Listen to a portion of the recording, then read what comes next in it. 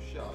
Down, boom, it's right there. It's been really hard to go there every day, actually. It's like, again, like trying not to be an indulgent actor and go home and cry because my day was, but like,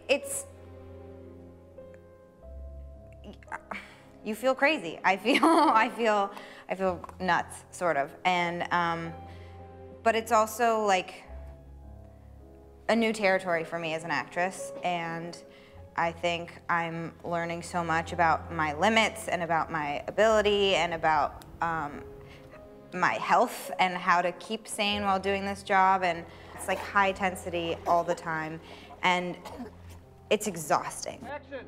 The scenes in the woods, there was some really awesome camera stuff going on. Like, I think my favorite shot so far that I've ever done is having the cameraman flying through the trees on the zip line and me laying in the mud and running.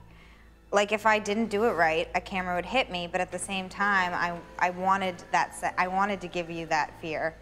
And I did, the producer. I guess that when we were doing that shot, like the last one, I was like, I'm gonna stay as close as I can to the camera. And I took a little bit longer to get around the tree.